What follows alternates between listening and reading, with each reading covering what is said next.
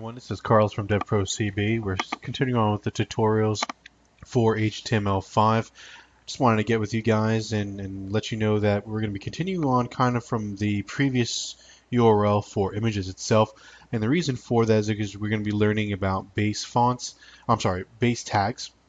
The base tag essentially allows you to place the main tag of all links within the header of the document, and then all other links that are within the body are going to be relative to the base link that we create. So to kind of give you an example of what I mean here, since we have the original tutorial from the other day pulled up, or which is last video, the way this works is you see here, everything is related to this long URL. But we're going to go ahead and change this. We're going to go ahead and simplify this real quick so we can kind of see what we're talking about. So for example, let's say we go to google.com, right? So our header, in our header, we're going to go ahead and place the base tag, base href equals http://www.google.com/. And then every time this link is clicked, we're going to target, similar in a couple of links back, we learned about hyperlinks. The target is either going to be self or blank. Like I said, the other ones are really not going to be important to you because they're really not going to be supported in the newest standards, such as like frame sets and so forth. So really just go ahead and use either blank or self. For now, we'll go ahead and use blank so you can see what we're talking about. And then we close the base tag, and then we should be good. Okay. Now Google, for example, has many different services. So if I click /music, it brings up the Google Play Store to sign up for music. If I go to google.com/mail, I think it's mail. Yeah, this would be mail. All right. So what we're going to do is everything is going to be related to Google. We'll go ahead and delete this link from last one, and then we're going to create a new link.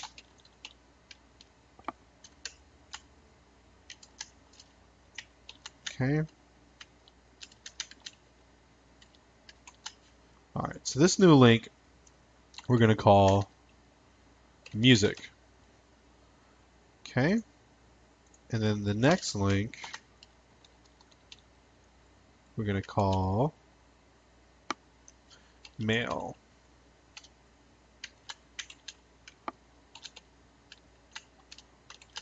Okay, so go to music, go to mail. Save that. If all goes well, should be able to refresh this. Click go to music. It brought me to the Google Play, which is where Google Play Music is. And just so that you guys don't think I'm messing around, go to mail. It opened it up. Now remember what I told it to do. I went to Google and I wanted to target the blank page. So it's opening up a new page. So if I do _self, save, refresh that, go to music, it'll refresh on this page, go to mail, it'll go to the Google Mail. Simple enough, right? So let's go ahead and test that on another website. Let's say Yahoo. I believe Yahoo /news should also do something. Yeah, okay, good. So we'll go ahead and test that out. So we're going to change this main link to yahoo.com. We're going to do a blank page. And then we'll keep music there, and we'll go ahead and use news. Go to Yahoo Music. That's if Yahoo still has a music section. Haven't been on their website in a little bit. The news. Save. We'll go ahead and go back to our tutorial page. And then we'll go to save this. That saves. We'll just refresh. Okay. Go to Yahoo Music. See how it changed it to music.yahoo.com? That's because Yahoo has a redirect for the /, but essentially it's doing exactly what we're looking for.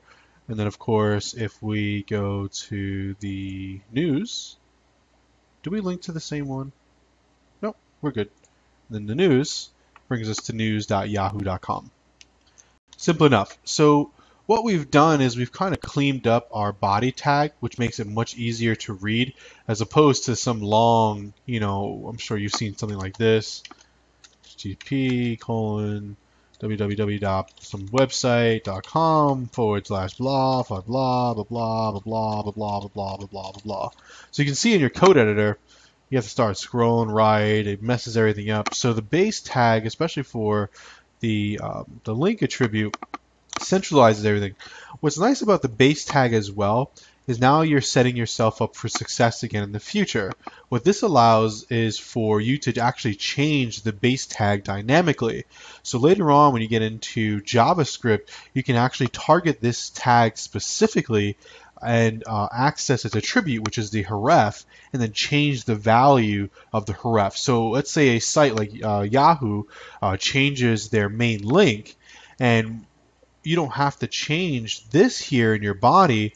All you do is change the main link where that is, and it'll still be relative. As you saw, we didn't change the music tag at all from when we went from the Google, right? So when we were in Google, we saw music and then the mail. So we can do the same thing with Yahoo. If we save that, close this, we'll refresh that.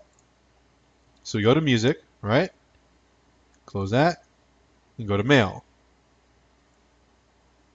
So as you can see, no matter what this particular href is dictating in the body, it doesn't matter because we can change this URL, the base URL of the main page, to whatever we like.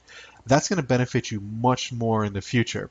Really, this covers the base of the base tag itself. It's a very simple tag, but a very powerful tag, especially when you're going to be developing a site in the future. That's going to be very dynamic. If you guys have any questions in the future, or you want to go ahead and leave some comments or like the video, please feel free to do so below the video itself. Once again, this is Carlos with